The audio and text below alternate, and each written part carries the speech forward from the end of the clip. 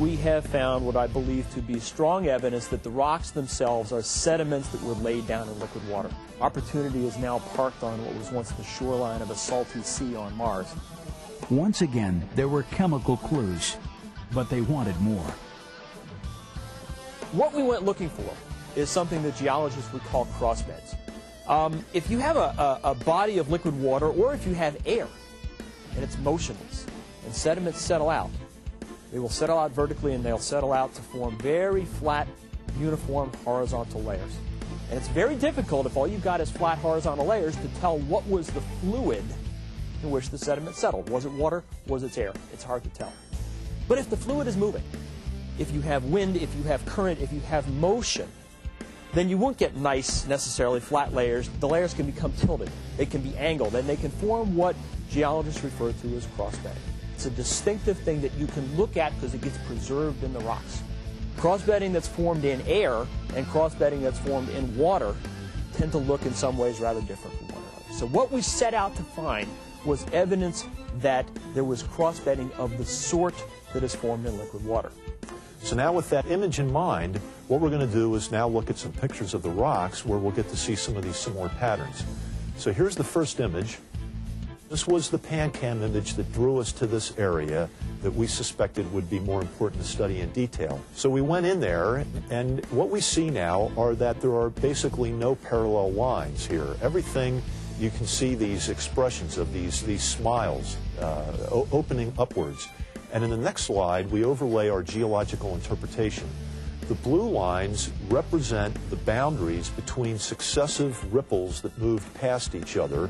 These are the textures that we see in cross-section that we then infer a three-dimensional geometry from, and through the experiments that have been done here on Earth and the natural environments that we can observe here on Earth, we feel very confident that this adds up to a story about ripples moving in water rather than in wind. A truly significant day in the history of the exploration of Mars.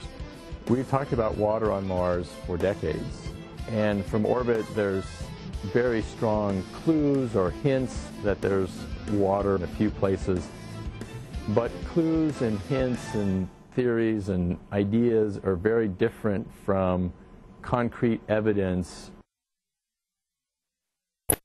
We achieved our objective at Meridiani to go and follow the water and to see if this place could have been habitable in the past. The question we have right now is how long ago was that water there?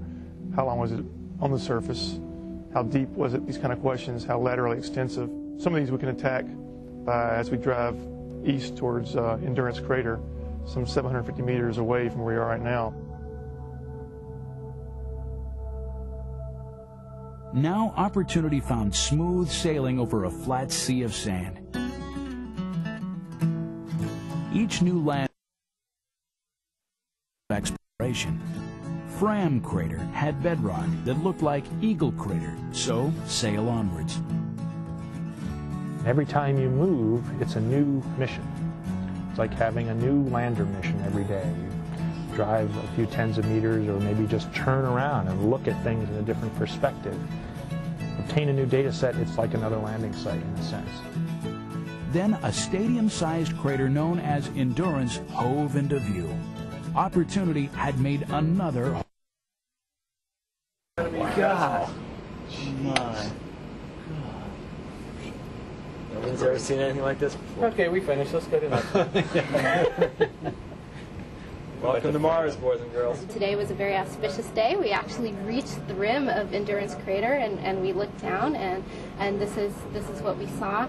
And once again, we see that the outcrops of the layered material exist at the top of the rim, and absolutely exquisite dune forms on the bottom of this crater. Mission success!